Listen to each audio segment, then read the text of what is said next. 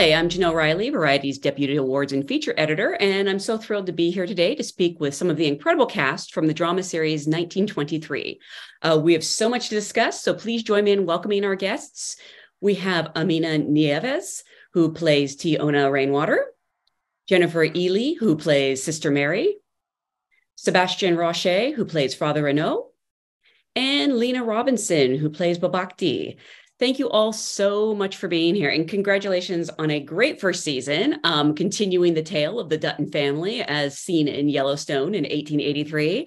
Like those shows, 1923 was created, produced, and written by Taylor Sheridan, who is such an amazing storyteller. I'm curious for each of you, how did the project come to your way, and what was it about your character or the story that made you want to be a part of 1923? And let's start with Aminah. I think the project came in the beautiful way that it always does in this world that we live in as actors. But, the first time I read the script, I was just kind of blown away with the authenticity, and not that he wasn't shying away from, what Native peoples have gone through. So I was immediately drawn to it, and also scared at the same time for obvious reasons. You're uprooting all of this trauma, and you want to make sure you honor everyone correctly, and yourself and your family. And but we're here, and I am like with all these beautiful faces that you see on the screen, and we're doing it, and it's an honor. And yeah. Did I answer the question? Yes. And I heard that even just for the audition, you actually learned Crow, just for the audition. Why was it so important that you speak the language fluently before even getting the part? Well, Indigenous languages, especially in Turtle Island, they've become kind of non-existent in a sense. I mean, so many have become unremembered because of assimilation, because of forced assimilation. So being able to speak a native language, which Crow actually, I think they have the highest population of native speakers, which is about 80%. To be able to speak a native language is extremely important, especially for our youth, to continue that desire and curiosity to hold on to your culture and to your people, and also I believe to the land, because the land sings with you. And it's very important to remember everything, to uproot everything, and to continue on with your stories as Indigenous peoples. And Lena, for you, can you talk about how the project came your way? Well, like Amina said, like how every actor kind of gets auditions these days, it's just kind of like through agents or managers.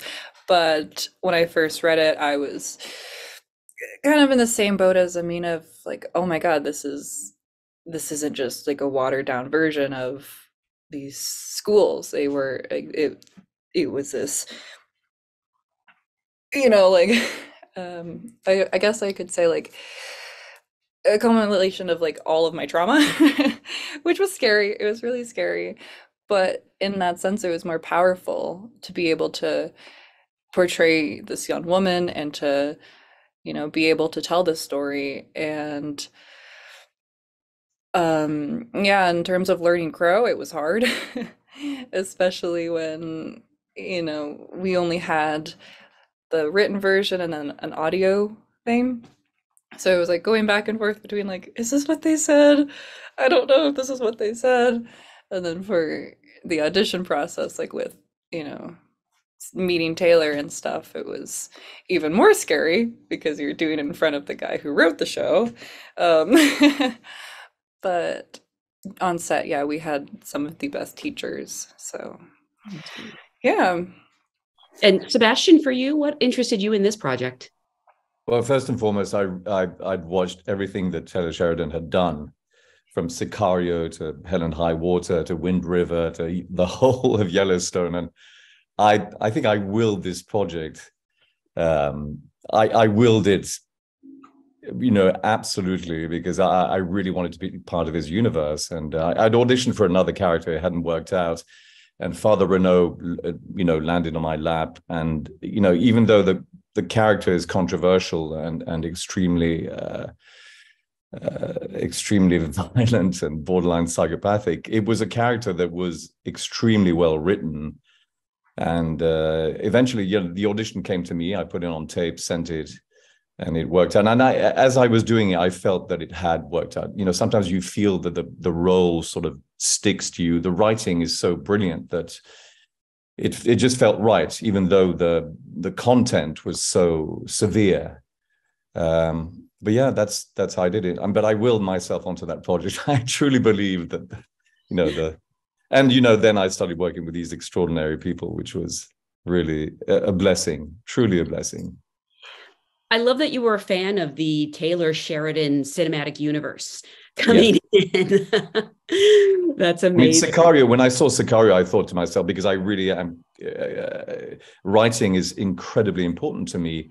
I thought, who wrote this extraordinary piece of fiction? And then I went on to become a fan, and then I saw that he had his own, Yellowstone universe, and loved it. But 1923 has a scope that is beyond that. It's there's a sort of Hemingway quality to the project. So it made it all the more worthwhile to be part of this. And the people involved in it were extraordinary. So yeah, it was truly wonderful to be a part of it. And Jennifer, for you, were you a fan of Taylor's work coming into this? I did not know about it. But I read I put myself on tape for it. I read the sides, and I was like, yeah, no, I'd like to do this for an afternoon. And so I did, and it was so much fun. It was so much fun to delve into her and to and that language, like Sebastian said, the language is so, I don't know, it's theatrical, and but it's always, the narrative is so strong, and the characters, the stakes are so high, and it was really fun. Aminah's seen pictures of it, but I put a turtleneck on my head backwards, like so that, and just like tied it behind me with a scrunchie, and kind of tried to make myself look like a nun. And I just had a really wonderful time. Just I sometimes really love putting myself on tape if it's something you really want, and it can be so much fun just to play. It's kind of like, playing like a kid, and it can be quite liberating. And so it was really fun. It was really fun to do that. And I was thrilled. I got it. Absolutely thrilled. And then I met Aminah, and then and then I met Leenah, and then I met Sebastian, and it just got better and better. Yeah, I have to say, it's really weirding me out seeing you all be so nice to each other, because your scenes together are so riveting and tense. I mean, I'll speak for everyone. Love runs so deep, and I think that's why it works, because we all respect and honor one another so much. And we give each other the tenderness and the safety that was needed to do this. Yeah, I couldn't have done, I cannot imagine what it would have been like if I hadn't had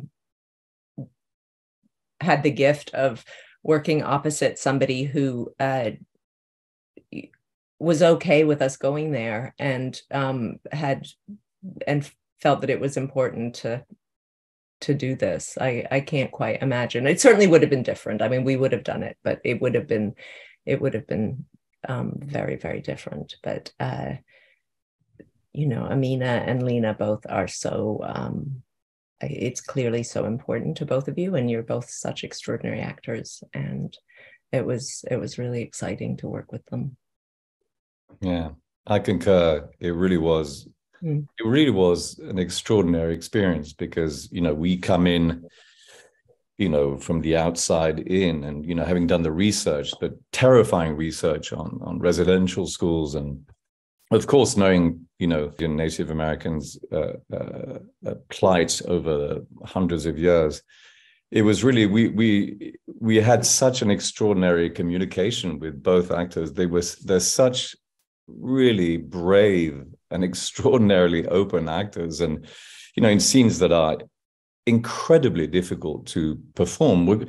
Not only that, we're recreating history. This is not gratuitous violence. This is historical violence that we're recreating. And I'm sure that it was extreme. I can't speak for them, but I'm sure that it was extremely difficult for them to go through that sort of recreating trauma. And I have to admit that it was the relationships that we had. We were very, very close, I think.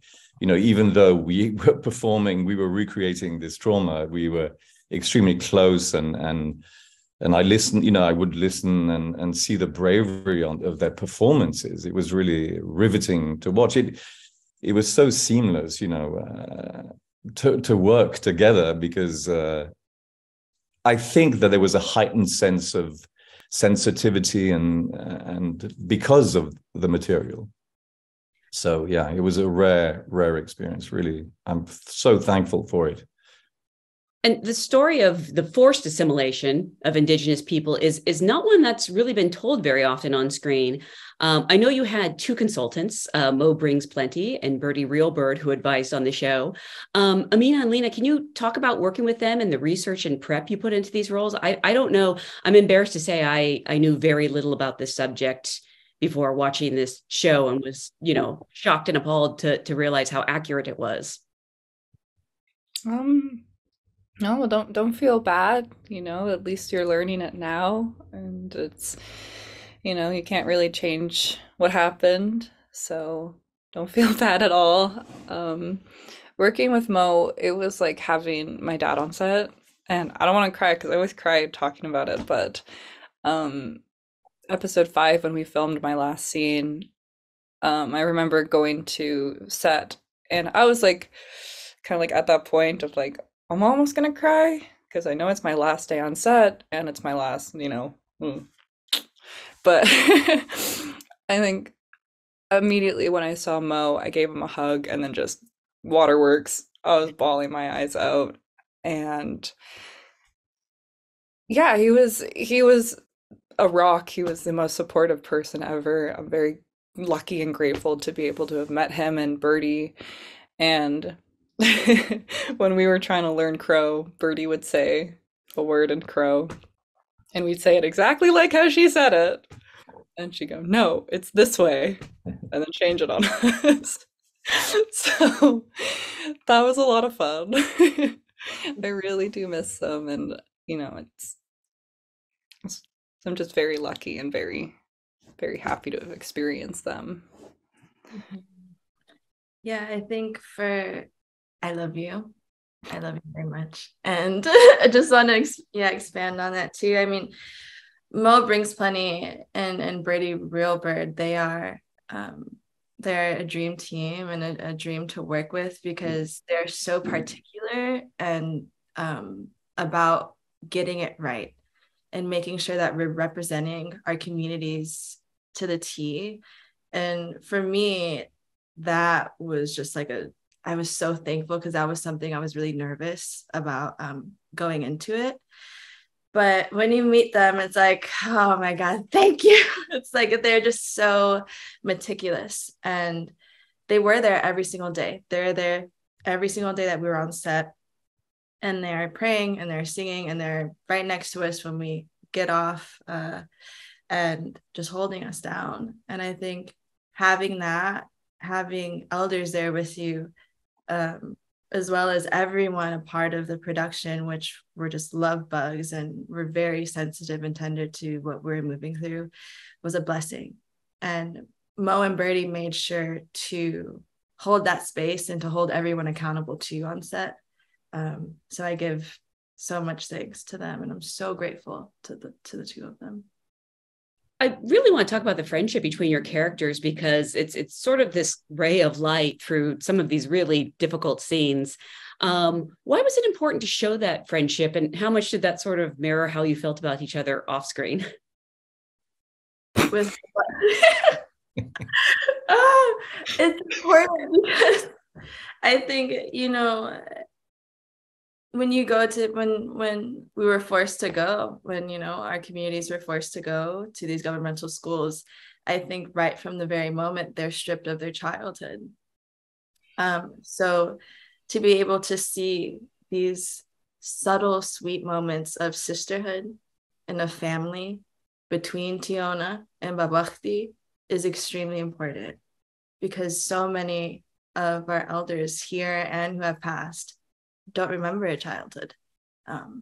So that bit of sweetness definitely resonates on and off screen. I mean, this is my sister for life, and no one can ever try to take her away from me, because I will fight. This is like my everything. And honestly, it was always you as Babakti. You know, I'm about to get emotional, but I couldn't have done any of this, Leenah, without you. And I mean that from the bottom of my heart.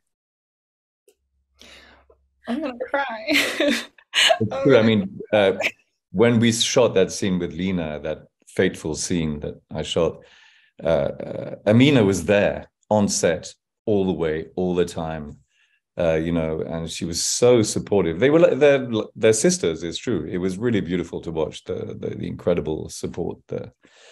You know, it was really, really very touching and you know, a real lesson. I found that quite beautiful, actually.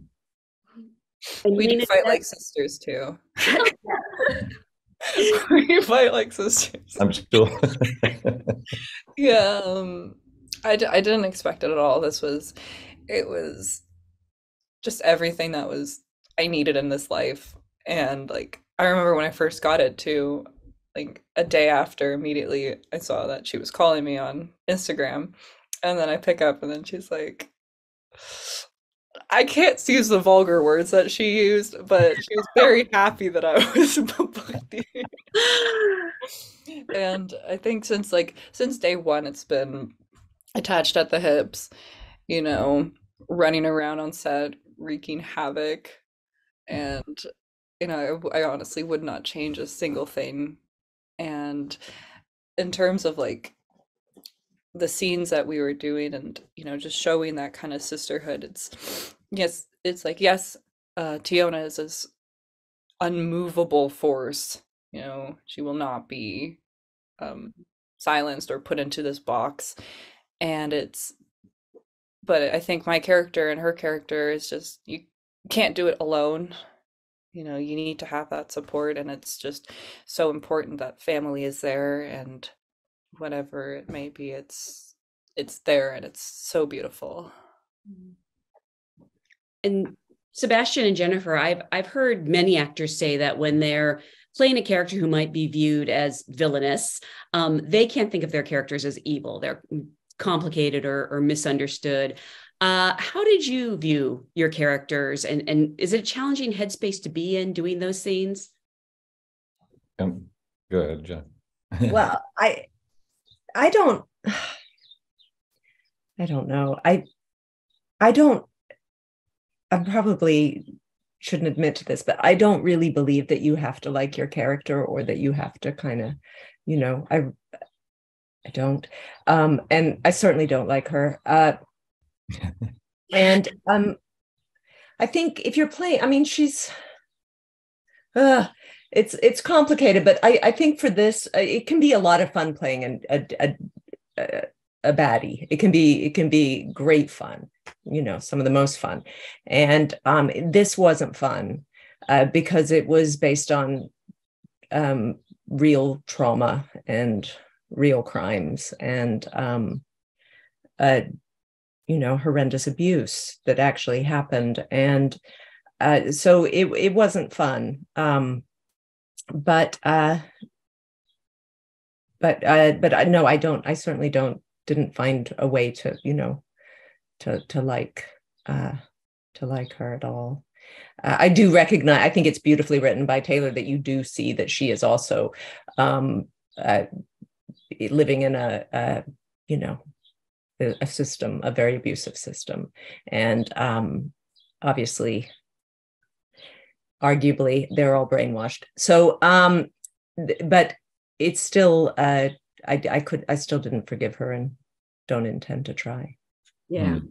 So it's okay that I cheered when she gets killed. Yeah, same. is so satisfying. I myself struggled a lot with the character, you know, as complex, and you can find any complexity in a character.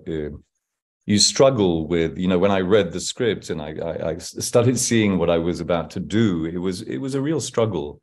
At first, you know, you want to sort of build a character that's enjoyable to you, but mirroring Jennifer, it's true. There was very little that I've made a career playing bad guys that were truly in the realm of fiction, you know. But we're recreating history, you know. It's hard to watch, but it's harder to ignore. It's history that is very necessary. It's a story that is very necessary to be told, and you are the sort of instrument of death. You're the instrument of torture. It was hard to wrap my head around it, and I sort of, you know, asked my forgiveness, you know, every time before doing a scene, and you know, before we did the scene with Leenah, I had a sudden surge of unbelievable emotion. I don't think I could have done the scene if I hadn't asked forgiveness for, you know, before doing the scene, because I couldn't. I held it in. I don't know if you didn't see it, but I became unbelievably, you know, it's never happened to me before on a movie set, and I became unbelievably emotional. Not, you know, not to excuse anything, but I needed to excuse the character before I was about to do the scene, because, you know, when you're recreating history, it is very traumatic, you know, especially when you have Mo Brings Plenty, Birdie, Leenah, Aminah around, and all these young women who are there. It's a very, very painful process. So I can't say I like the character. I enjoy my relationship with my actors immensely. I mean, when I knew it was Jennifer Ehle, I was like, oh my God, I can't believe I'm a huge fan of Jennifer's. You know, she's an extraordinary artist, and you know, and I discovered, you know, it's so wonderful when you discover young actors who are extraordinary artists. You know, it's really beautiful, and you know, I love that as an older actor, seeing, you know, our future, you know, and so in that respect, I truly enjoyed, you know, working with them. But it's hard for me to forgive my character still. You know, he's still around, so, you know, no spoilers, but you know, yeah, it's the toughest character I've ever had to play, by far. I heard that you would apologize preemptively to your cast members before shooting some scenes. Was it every scene? No, not every scene. It was just that moment that was just so loaded. We all knew what was going to happen, and I think Leenah as well. You know, it was not only was it difficult for Leenah because it was, you know, she had so much joy working on the show, but it was her last day as well, you know, and it's an emotional thing when it's your last day as an actor. You're leaving a family, and also, I mean, the subject matter was so painful, just so that, yeah, I had to burst my own abscess. Maybe it was a bit selfish of me, but I had to do. I don't know why. I just had to do it. I couldn't not do it. I had to clear the air, and then we went on, and it worked. You know, I think it worked beautifully, and Leenah did such an incredibly brave work. It's just so, yeah. I was really in awe of both Aminah and Leenah, really, truly, and you know, Jennifer and I agreed to that. You know, it's wonderful. We're doing this, you know, not only because we're artists, but we're doing this for a reason. You know, people will know about this, you know, like I suddenly realized what the Tulsa massacre was by watching Watchmen, you know. So in a way, our art form is informing people, you know, however many people, but I think it's an important thing to talk about. Yeah. And Aminah, your character goes through so much in the first season, but she never loses her resilience. I'm curious about charting the emotional journey. Were you filming chronologically, or at least chronologically by episode? Did you know from scene to scene sort of where she had to be? We were shooting in 2 episode, worlds. So it wasn't chronological to the scenes, but so we're flipping between, I think we did a lot of episode 2 like the first week and then went back, or no, we did episode, it was everywhere. But so it was a lot of I did have to take notes and make sure like, okay, we're doing this today, but we're also gonna, go into the past in 3 weeks. So it was a little difficult at times. But honestly, I think because when you're doing something of this magnitude and you're doing it and you're telling a true story and you're there honoring your people and non-native peoples, not only in the Americas, but even beyond. I think that the moment you step on set and the moment you're met with action, you just go. And I think everyone kind of flows through you at once. And the moment you put yourself in those shoes, and I mean, the sets too were incredible. It was scary how good they were. It was scary how transformative it felt the moment you stepped on set. So it was difficult, yes. And it was also not, in a sense, accessing that emotion, I guess. It hurt to access it, but it kind of just came out. Like I had no choice. It just did. And Leenah, I heard you were actually very protective of Aminah on sets. I don't know if that was just something natural and instinctual, or, if you just were sort of looking out for her. Well, it's hard when you see your sister kind of going through all of these like really, really kind of intense scenes and brutal scenes. And, I think this is what my dad was saying. My dad was saying it's good to do these kinds of things, but it's also hard when the ancestors don't know telling a story from real, so it was hard because, we'd be like, okay, I know this is fake. I know this is like controlled environment, but the screams don't sound fake. And to be doing that for 8 to 16 hours a day for filming, it does something to you. And I remember when we were doing the cafeteria scene, and there was stunt nuns, which is fun for me to say that. But yeah, there was like nuns who were stunt women, and Jennifer and Carrie O'Malley, who played Sister Alice. But there wasn't a lot of, kind of rehearsal of, who's going to do this, who's going to do that, pinning Aminah down. It was just so much, and it all happened so fast.